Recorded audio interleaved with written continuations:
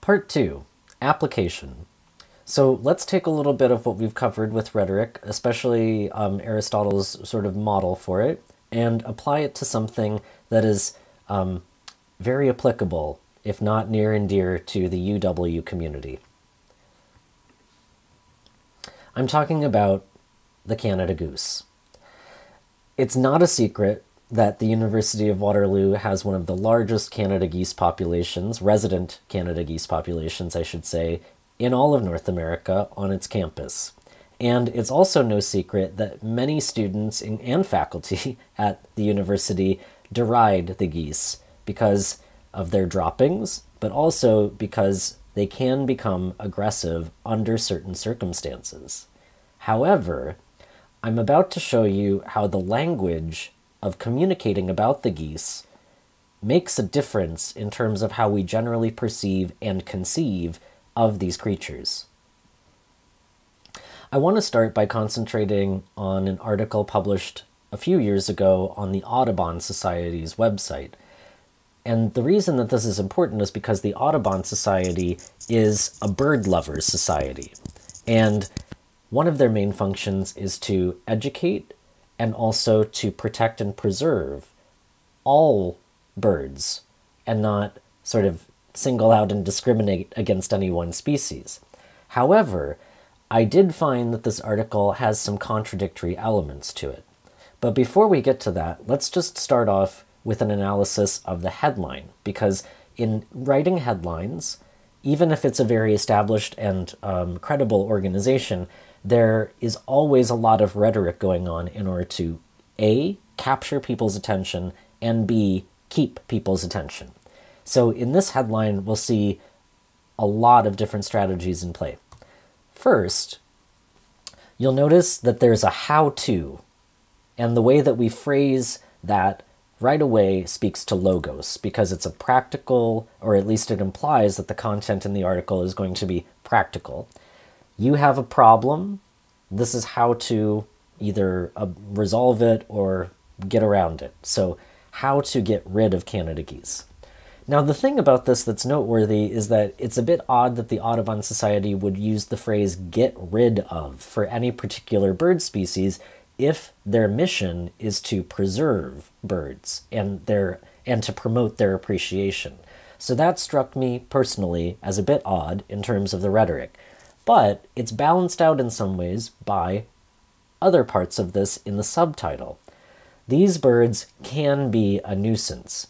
This plays into pathos, into our emotions, in two ways. The first is that the birds can be. So the language here doesn't state that they are across the board. It just means that there is the potential for them to be, which might make us think, oh, well, maybe they're not all bad.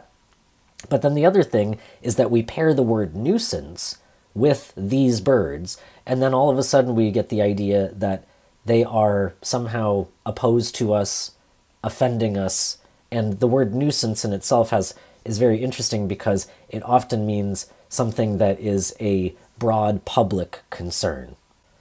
The third and final strategy at play here appeals to our ethos and comes in short order right after pathos. But there's a humane way to keep them at bay. So even though we can call birds a nuisance, we can give ourselves an out as a society by saying, oh right, but there's a humane way to deal with this, which makes us feel better, makes us feel more responsible, fairer to the wildlife. Although it is interesting that we still have this phrase, keep them at bay, which implies, and this is exactly what rhetoric does, it gives an underlying layer of meaning that suggests that the geese are some sort of imposing, impending force coming for us, quote unquote, and that we need to keep them at bay. Now, what's also interesting about this article is that it's really about a singular researcher named Philip Whitford who has developed this non-invasive, non-violent way of dispensing of the birds. But if we look and go further down into the article, here's an excerpt, we can see that the author is still using some choice language and descriptors that appeal to pathos and paint the birds in a negative light. So I'll highlight a section here. To many, the ubiquitous geese have officially become a nuisance, ransacking farms and chomping up park and golf course grass.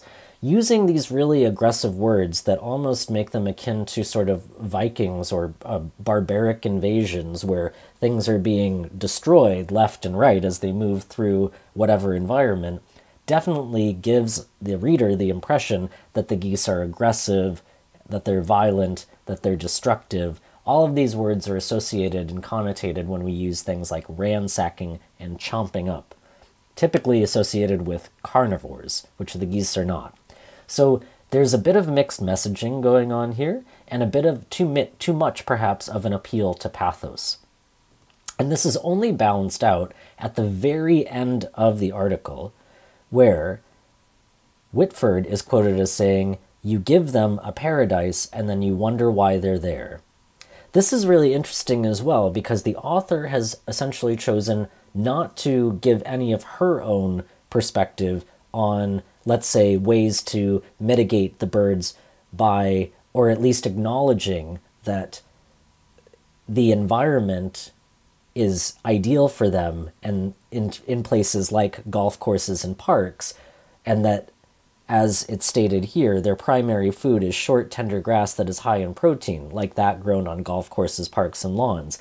So there's a human factor that is causing the birds to gather in the first place, but the author doesn't present any perspective from that angle, at least of her own voice. Instead, she uses a quote from the researcher, and even more interesting, the quote involves the use of you, which signals out to the reader and implies them personally, or I should say implicates them personally in this issue.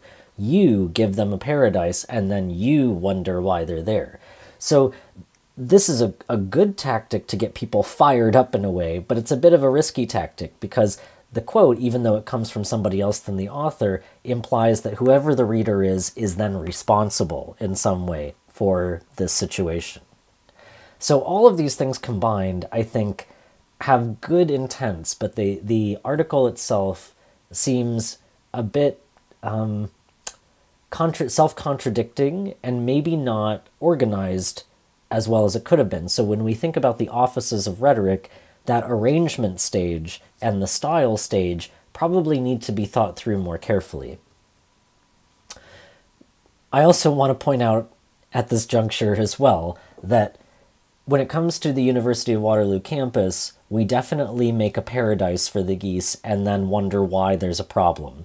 So I'm sorry to any of you who might have been, at one point had a bad run-in with a goose while you're on campus, but really, we could be doing more as a university to landscape the campus in a way that's not full of just trim, neat, empty lawns, which is the ideal environment to attract Canada geese. If we had more naturalized landscaping that involves wildflowers and shrubs and trees and bushes, and not flat open plains of grass, which is essentially there just because of aesthetics, because humans tend to like big, open, nicely trimmed lawns, the geese wouldn't find it that hospitable in the first place, and we probably wouldn't have as many conflicts.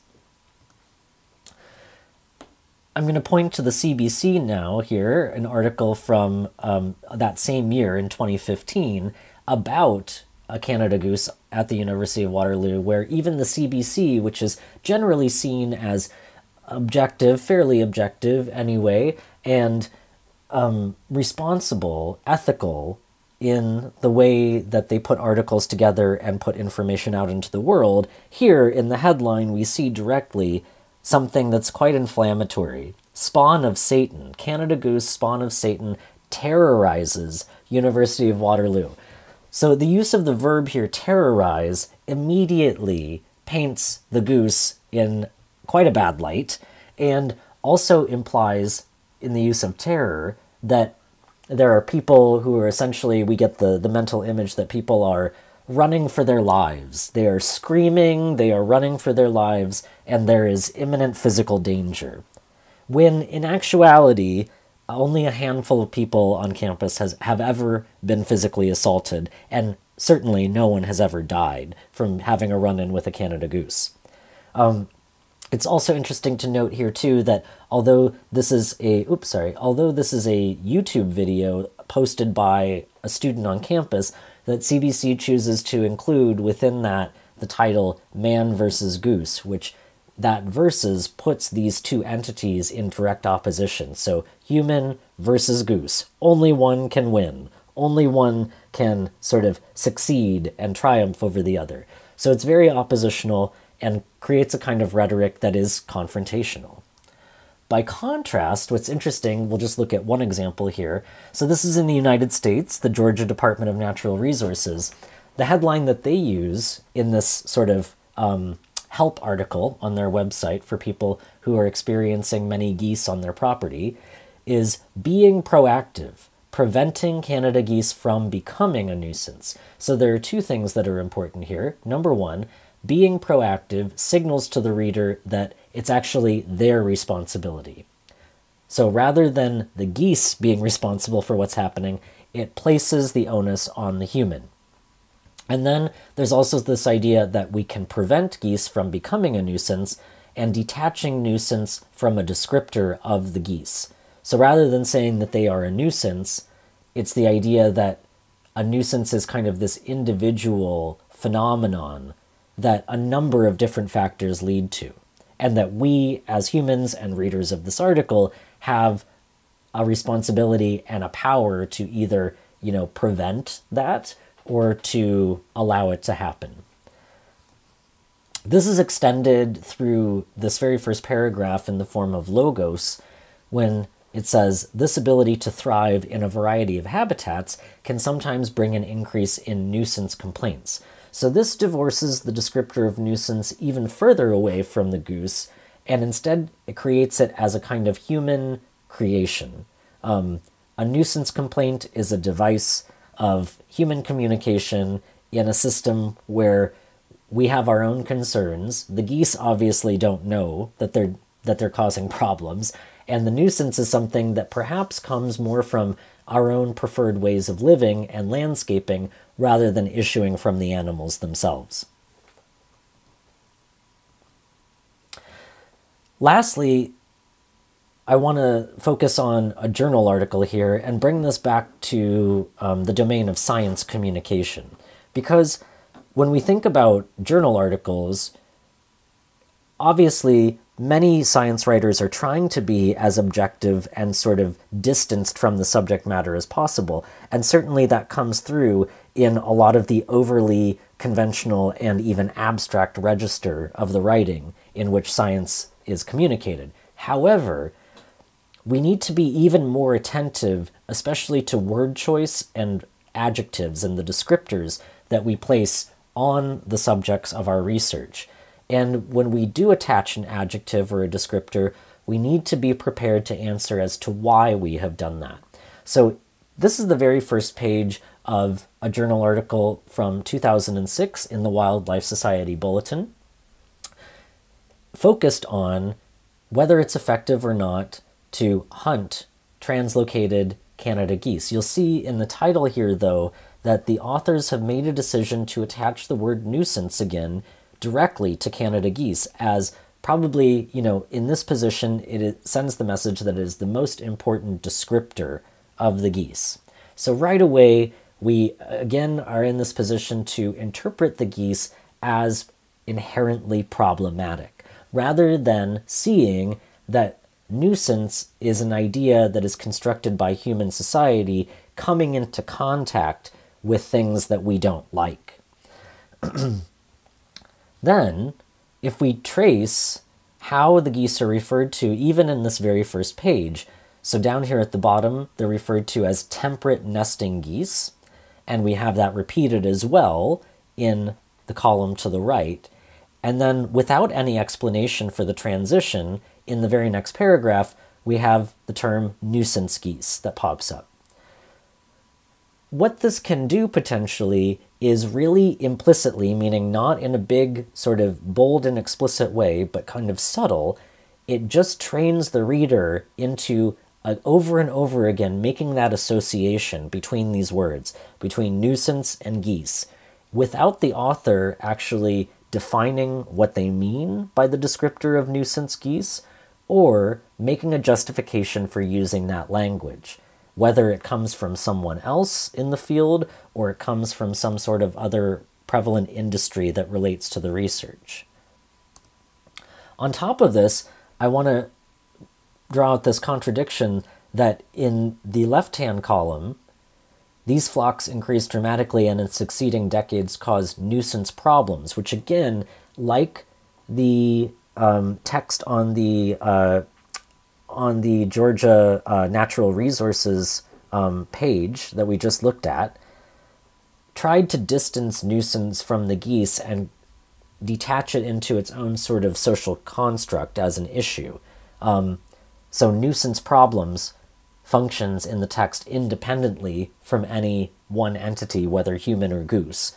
But in shorthand, we then go from nuisance problems to nuisance geese. So there is a really quick and unexplained transition that probably happened unconsciously for the authors, but it can have a big impact on the perception of the subject matter for the reader, again, through repetition and because of the lack of making an explicit distinction as to what is the difference between a nuisance problem and a nuisance goose. So, to wrap up, rhetoric is intrinsic to communication. We need to accept this if we want to understand how to better utilize rhetoric in any form of communication that we enter into.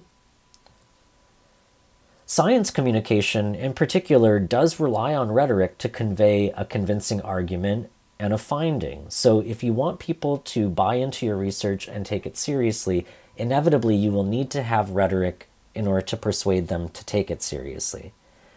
Word choice and arrangement can directly impact perception of new ideas. And again, this is because we're usually trying to change somebody's perspective with our findings and the presentation of that new information. So we need to be conscious of how we can have unintended consequences if we use poor word choice and poor arrangement of our argument. And lastly, scientists do have an obligation to consider rhetoric whenever they communicate their research, because they are subjects too. And all of our communication is infused not only with objective observation, but also subjective experience and emotion. So consider rhetoric as part of your science communication toolkit. It has great potential.